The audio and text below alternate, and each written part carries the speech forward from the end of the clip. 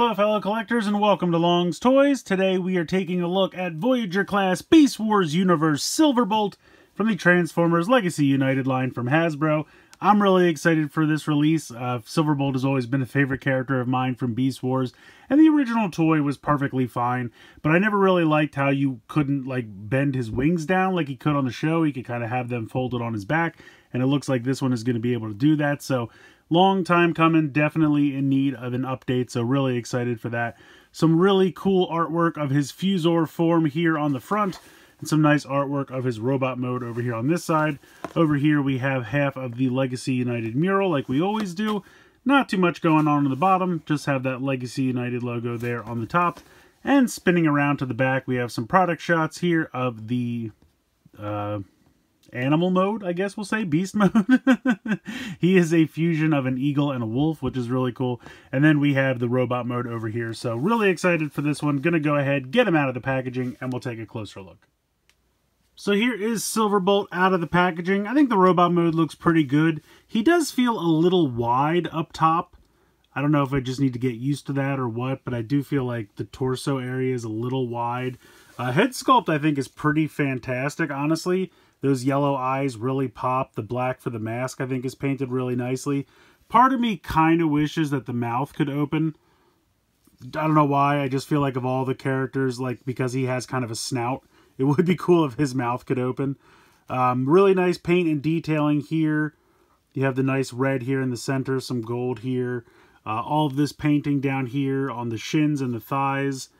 I'm sorry, the calves looks pretty good down here in the toes. You have some nice kind of gradient painting here on the wings, I think is really nice. And you can probably tell I've already connected his weapons. So he has those two kind of missiles that they just can peg really nicely onto the wings and fit very seamlessly in there. And the nice thing is you can see that the connections on the wings are different, so you can't actually peg them in incorrectly, which I thought was kind of cool. You can see the connections down here as well. So they put that bar there so you can't connect them to the wrong wings, which I thought was kind of a neat little idea there. He can hold these as melee weapons. Part of me kind of wishes that this could flip up and he could kind of, you know, point them as missiles, because he used to do that in the show. And you can kind of extend this up a little bit. It doesn't really want to go. You can kind of see that like there's a spot where it stops, but if you kind of wiggle it past, it'll start to pop out. Not really supposed to, but it would have been neat if you could put them up and then kind of lift this panel up. But you can't really do that. But I do appreciate that you can fold the wings down, because he definitely walked around like that in the show most of the time. If you want him to fly, you can flip them out to the side. Let me zoom out a bit here. So I like that aspect of it. That is something that the original toy always had the wings straight out like that, because it was just the way that it transformed. So yeah, overall, like I said, I think the robot mode is pretty good. You have the kind of tail feathers here. You can angle these back a little bit if you want. They don't really get in the way of articulation all that much, I have to be honest, but if you want to kind of angle them back a little bit just so it doesn't look so kibble-tastic on the back there. But yeah, overall, I think he's good. I still think it's a little wide up here, but I do like the robot mode for the most part. Head is on kind of a ball joint. You can spin side to side, although mine's kind of tough. It doesn't really like to move around all that much. You can go front to back the tiniest little bit. Can't really tilt side to side all that much. You have a swivel here in the shoulder as well as a hinge out to the side. Nice range of motion there. You have a bicep swivel, and I think it's kind of cool that they have the like cutout on that piece so that it can still kind of swivel around that piece and not have any problems there. You do have a double jointed elbow, but it's really more for the transformation, because you have this piece of the dog foot. Transforms honestly very similarly to how the original toy did, where this one's going to hide up here to bring this one down. So it is kind of a double jointed elbow, but you can't really utilize it all that much in the robot mode unless you want the dog leg to be kind of hanging down. So really you just have the one elbow, but you have a wrist swivel as well. You do have a waist swivel. You might want to kind of move this back just a little bit to get at it, but you have a waist swivel there as well. Nice range of motion in the hips. I mean, you can kick crazy forward. If you move the wings out of the way, you can kick pretty far back as well, really far out to the side, so that's nice. Thigh swivel there. The knees are a little weird, though, because they kind of click, so when you unclick it, you kind of have to go, and then you have the range of motion there to 90 degrees, but then you kind of come down and it like clicks stiff. And it just makes it a little weird for him to like kind of pose in a natural stance, because you have to like unclick this, and then it's already kind of at like a weird angle. So to get him to pose, you can do it still, but I almost feel like he naturally wants to fall backwards because they're like unclicked and they're almost kind of loose. Like once they're unclicked, they're a little loose, and so it's just a little weird. I guess you'd have to have him kind of squat, something like this. I also feel like the wings on mine are a little loose. You can kind of see, like they have kind of clicks. They're very much like the knees. They have clicks in places where they're very solid. That's not moving around a lot. But you can see how the other one's kind of moving around a lot. So you're supposed to click these back and then click this for the robot mode, kind of similar to how Air Razor's wings were. But then when they're in this mode, they're kind of floppy. So when I click it out and then click this like this, now it's pretty solid. It's not going to go anywhere. But then like once you unclick it, it's kind of a mess, and that's a shame. And I feel like the knees are kind of weird. So like I just want him to be in kind of a crouched position, but like he naturally kind of wants to fall backwards because the knees are kind of loose when they're not clicked. And then you can kind of, you know, go the opposite direction as well. So, you know, if you leave them clicked and you just have them stand something like this, you'll have no trouble, because when they are clicked, they are solid. No problems there. But if you wanted to kind of put them in like a crouching position, you might lose some balance there. As for the ankles, nice. You can kind of hear the ratchet and then go back and forth on both sides. And you can also kind of get some forward and back because of how those kind of lock in as well. Those are pretty tight though, even when they're not locked in. So that's good. And the ankle tilt works well. It's just weird how you kind of have to keep those knees locked in, where he gets a little sloppy. But overall, I do think he looks pretty good. I'm not great at posing figures, I'll admit that. But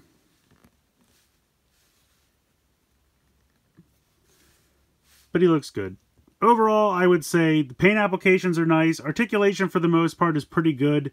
Few joints feel a little loose, but I think it's just the way that they have them like click into place, and when they're not clicked, they're a little loose, but when they're clicked, they're solid. So, a little weird there. But overall, I think he looks pretty good. Transformation is fairly simplistic, and it actually does kind of borrow some aspects of the original transformation from the 90s toy, which is kind of neat, but also kind of weird that they, you know, just kind of went with the same thing. But you'll see what I mean.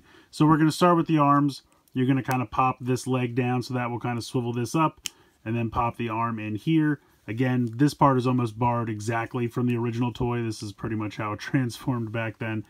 You're going to come around to the head and just lift this section up, like so.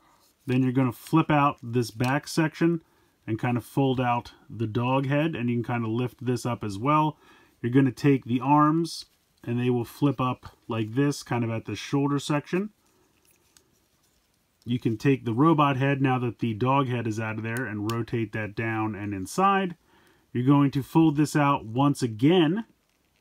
So this is going to pop out here like this. And I think it's kind of funny. This hinge is from the original toy. It does not actually serve a purpose here. They just molded that in because it was part of his design, I think, for both the show and the toy, because that was how you transformed it back in the day. But this is just a molded in hinge. It's not a real hinge, which I thought was kind of funny. I kind of like that. Popping this down, then you're going to fold these all the way up, bring these down like this, and you can see that these two will peg into each other. So bring this in, and that will snap together like so. Then you're going to take your legs here, and you can see that there is a little tab slot right there, and that is going to tab onto this little tab right here. So assuming I did this correctly, I'm going to have to spin this. There we go. And then we can bring that in, and that will secure in right there. Do the same thing on that side. And then you're going to kind of just bring the dog legs back to about there. You're going to take this section, making sure everything is out of the way. Make sure the wings are out of the way. Make sure the tail section is out of the way. Make sure the head is up. And this whole section is just going to rotate 180 degrees. This will allow you to bring this back. You can see that this little spot here is going to fill that in. And there are 2 tabs under here, right there and there, which are going to tab in right there and there. So this will come down and kind of shore that up. Then you can bring this section down. There is a tab or a tiny peg right there, which will peg in right here. So this will come down and peg in.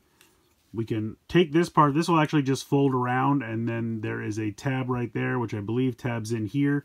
This just comes up and just hides that. You can see that there's kind of 2 little tabs there that will fit in those little spots there. So this just kind of comes down and clicks into place. We're pretty much done at this point. We're going to just straighten out the wings, make sure that they're clicked down. You can fold them all the way out. For the legs, you're going to bring these to about here, spin them 180 at the thigh. Then you're going to bring these in, and you can see that there are these little tabs right here and right there, and they are going to tab in right there. So this just comes in, clicks into place, and then you just bring this all the way up.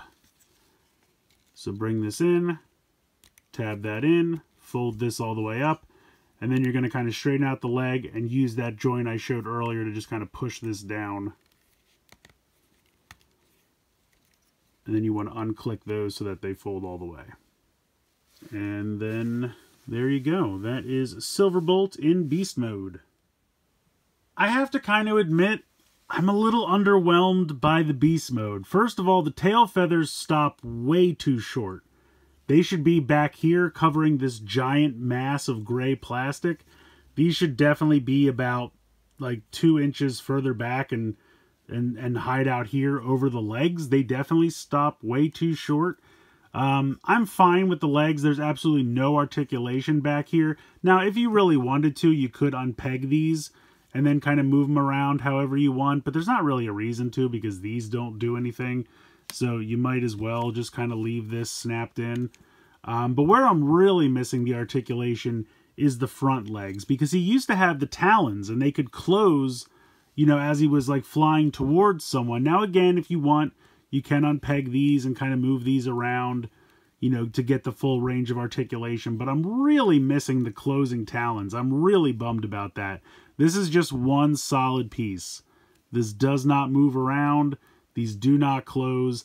I guess they thought it was a stability issue for the robot mode, but I mean, the original toy didn't really have an issue with it. And, you know, it was maybe slightly less tall, because if you think about the fact that Voyagers today are probably just only marginally taller than Deluxes back in the day. Back in the 90s, you know, original Silverbolt was probably almost as tall as this guy is in robot mode. So, I don't know. It's definitely weird. Maybe giving the ankle tilt, they thought it would be an issue, but I'm really missing the talons being able to close. That's definitely a bummer for me. And the fact that they want you to kind of peg these in, I think they want you to peg them in so you don't realize that it's so much just the robot legs hanging down, because they really didn't move them or manipulate them at all. Now, I mean, it was very similar. If I remember correctly, the way the original one transformed, the head folded down, this piece was actually up here, and that kind of folded, like I think the legs came down and clicked into place, or maybe the head came down first, then the legs closed around the head. This piece was up here, so that then hung down and you could manipulate the legs. Again, this part was stuck staying up here, and then you just brought these sections forward and they clipped in here, and then you had your arms. So while I do appreciate that this section is now on the back, and that way you can kind of fold the feathers up, and that's a little bit more natural in robot mode, I'm definitely missing the articulation of the legs, because if these are snapped in, you have really no articulation in any of the legs in this mode, which is kind of a bummer. I mean, technically, I guess you could move these, but it's not really getting you anywhere, especially when these don't close up.